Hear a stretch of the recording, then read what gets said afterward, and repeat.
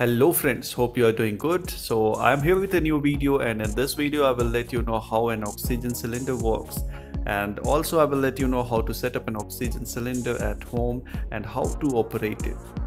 However, before moving further, let me just introduce you with a well-labeled diagram of an oxygen cylinder. So first is wheel type valve, which is main outlet from cylinder. The next is flow adjustment regulator, which help you to control the flow of oxygen very precisely depending upon the requirement. Then the adapter, which helps to connect the humidifier bottle.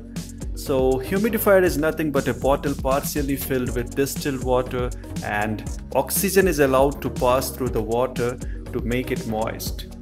In case oxygen passed without humidifier for a long time, it will make the nozzle and windpipe dry, which would be a troublesome for patients.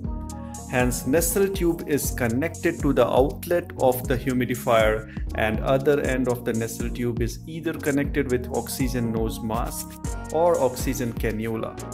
So oxygen cannula is nothing just a pipe directly inserted few millimeters inside the nozzle cavity. Now let's come to the operation part. Since this is an old type of cylinder, so it needs to be turned on using a key spanner. So key spanner will look something like this, and you have to put it into the cavity and turn it anti-clockwise to turn on the main oxygen supply. Further, you need to connect the nozzle pipe to the humidifier bottle outlet. So everything is set now, just you need to turn on the adjustable knob in anti-clockwise direction to check it out. You could see the bubbles in the humidifier bottle, which depicts that it is working properly. And here you could able to monitor the amount of oxygen coming out from the cylinder, which is in liters per minute. As soon as you will turn on the knob, the red marker inside the scale glass tube will shoot upward, and respective number on the scale glass tube will tell you the liters of oxygen coming out from the cylinder in 1 minute.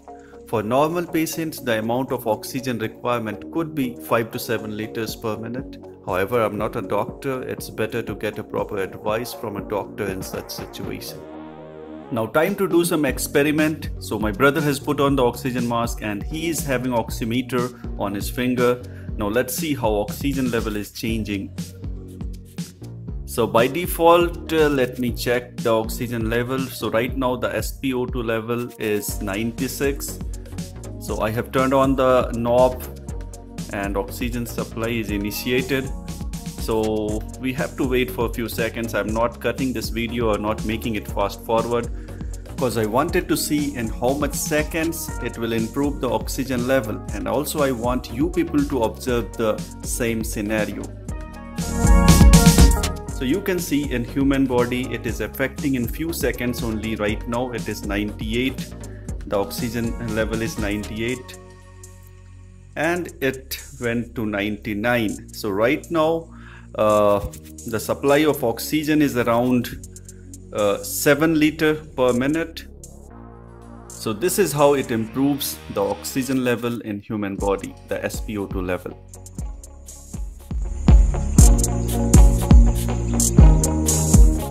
And it is stuck at 99. It is not getting increased up to 100. So let me just check my oxygen level now. So this was the scenario for my brother, and now I will check myself. So here I am.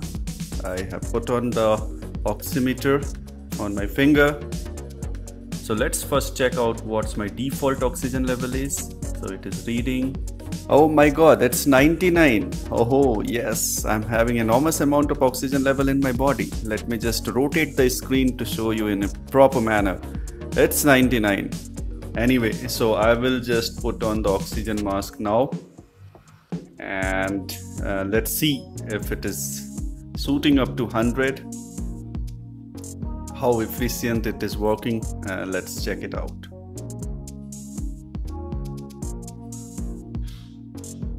So I'm turning on the knob now, and the oxygen supply is initiated. I'm increasing the intensity of oxygen. It is still 99, and right now it is the oxygen supply is like 6 liter per minute. And here we go, it's 99 till now. I am having mask on my face. So you can see the O2 level at 100 and now it can't go further. So this is how it works for me. Yeah, but by default mine was 99, so it's just 1 point up. However, it fulfilled the requirement, it make it up to 100. By the way, SpO2 level beyond 95 is considered as healthy amount of oxygen level in any person. However, as I told you, I'm not a medical expert, so better you get advice from some medical expert while doing this thing. I'm just doing this for checking purpose and letting you people know about the functionality of oxygen cylinder and its operation. So I have turned off the oxygen supply few seconds ago, and still I'm having the mask on and it drops to 99, you can see in the oximeter. And this is how oxygen supply works for a patient as well. Or I can say this is how it maintains the oxygen level, the amount of oxygen level in the blood. And that's it in this video. If you feel this video is informational and a useful video, please do like, share and subscribe my channel for the upcoming videos. I will keep bringing up this type of informational videos for you. And yes, don't forget to click the bell icon to get quick notification for my upcoming videos. This is Piyush signing off. See you in the next video. Bye bye.